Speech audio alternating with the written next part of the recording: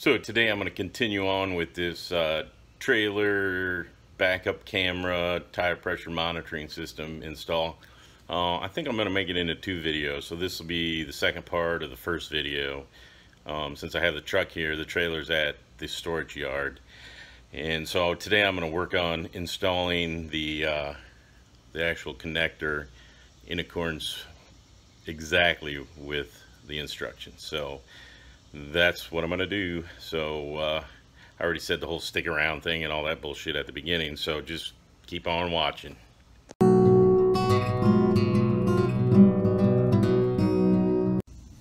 So there's the new connector with the camera connector.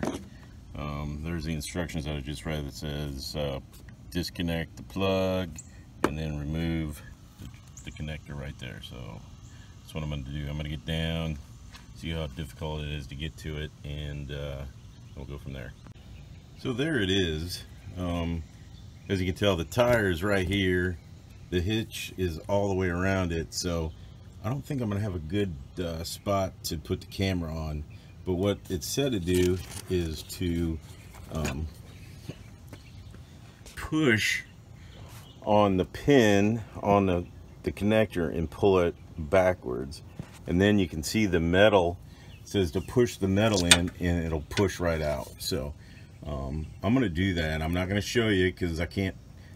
There is absolutely no place to put the camera, and I'm not going to remove the rear tire because that would defeat the whole purpose of showing you how to do it. Well, I mean, it wouldn't, but anyways, that's how I'm going to do it. So hang on a second. So I've got to disconnect it, and I just have, I don't think I hit it. Maybe I was pushing a button. All right, so I pushed in the pin on the side back here. Well, you can't see where my finger is, but where my finger is right there, you push that in and then you pull it back. So that's all there is to it, pulling it back, and then that's off. So there's disconnecting that one. Now to get the actual connector out of the bumper, you have to push on those 2 metal items right on each side. So let me do that, and then I'll show you. Okay, so that went swimmingly well. It just pinches right out, and there we go. So there is the connector. The stock one has no pin on the back here, and this is the new one that's going in. So looks like the whole pin rotates because the keyway is that way. That's good to know. So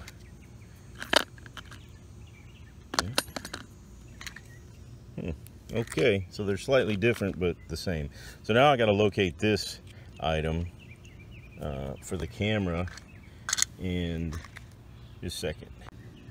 So the instructions are indicating that it's just up there with a plug in it. So there is, I think that's up above the bottom of the bed, and so it's up in there somewhere. That's the connector that I just removed. So let me see if I can find that, and of course it's starting to sprinkle. Well, I lied. I put the tire down so I could get access. So here I go. So probably if you do it, you should probably just take the tire down first. Well, that's good to know. Once you take the tire down, you have excellent access to it. So right there it is. And as you can tell, you also get a lot better access to the connector. So with that being said, here I go, and I'm going to I might set up my tripod now that I got access so you can see me reinstall it. So give me a second, I'll do that. Alright, so I got the camera set up so you should be able to see this a little bit better. It's sitting on the tire that I initially didn't take down, of course, because I'm lazy and I try to do it as easily as possible. So now I need to get the connector right here off so that it can go into my new connector, or the trailer connector. So there we go. So you just pull on this, you push it in, and it comes right off. So there you go. See how that goes?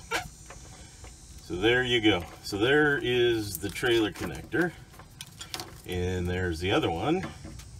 So now I go and I install the new connector, and it said to make sure that it clicks, which I'm sure it will when I get it installed correctly. One side's in, and now it's locked into place. And now I just have to rotate this because it rotated it, and I broke the new thing already. What in the hell? What the hell? Okay, you're seeing it here live, folks. So I don't know what I did. So I guess I need to take it back out and put this clip back on.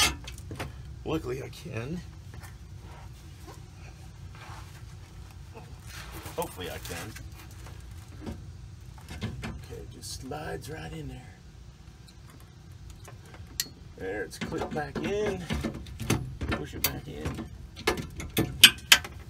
Alright, that time it sounds like it's in there again. And then I take my new plug, and it's connected. So that's all there is to it. Connecting the new connector on. So in the next video, I will show you me installing the wiring harness on the trailer. But this part so far was pretty simple. Key to it, let your tire down.